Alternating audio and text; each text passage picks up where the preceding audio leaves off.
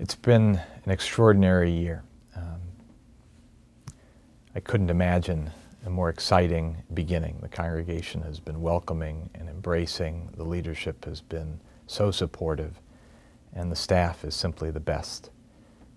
I think that it's been an opportunity for me to meet a lot of members of the congregation, not simply to introduce myself, but really to hear from them what it is that they would want the synagogue to be for them in their lives. Over the course of the year, I've sat now probably with 600 or 700 members of the congregation in groups of 20 to 30 and also one-on-one.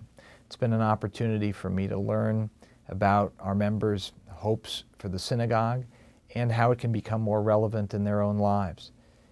Topics have covered everything from worship to community support groups for people traveling similar life journeys.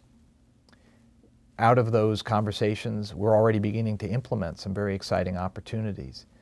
One concern that many of our members have is how to keep their own children engaged Jewishly once they have graduated college and entered the workforce.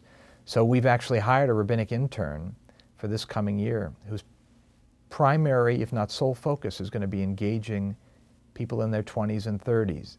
Our synagogue's members' children, but also children of members who belong to synagogues around the country. And our rabbinic intern is going to be traveling, doing programs all over the city. We've also hired a rabbinic intern whose primary focus is going to be working with those who are interested in becoming Jewish. Every month, at least a dozen people call looking to enter the Jewish community. If we are indeed concerned about Jewish continuity, as we should be, when people are looking to become a part of us, we have an obligation to open the door for them. So we're very excited about this work we're doing with people who want to become Jews and with our 20s and 30s on whom we count for our tradition to continue.